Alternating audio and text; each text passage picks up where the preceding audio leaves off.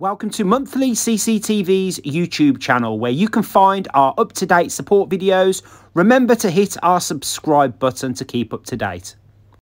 Do you have blank boxes but no camera image?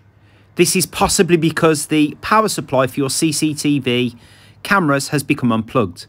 Please look for a black box with a green light with 4 leads. This above is the power supply for the CCTV cameras.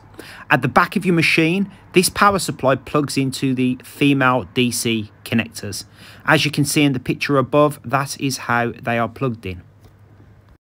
Once the power supply is plugged back into the back of the machine, your cameras should reappear on the screen. Thank you for watching.